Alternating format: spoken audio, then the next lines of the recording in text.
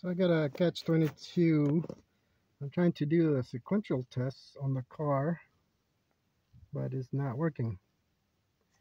Before that, it told me to turn it on for 20-30 seconds and then turn it off and then back on the ignition.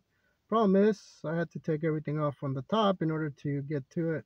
So it's taken apart, and because it doesn't have the what do you call it, mass flow sensor or the other sensors plugged in, it won't turn on. So I can't check this pump on the car until it's all put together, which is what I'm trying to test before I put it back together. So to make sure there's nothing else is wrong there.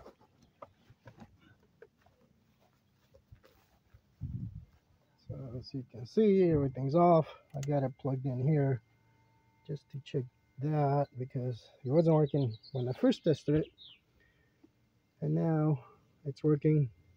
So I'm trying to figure out, the wiring looks fine, how it'll look.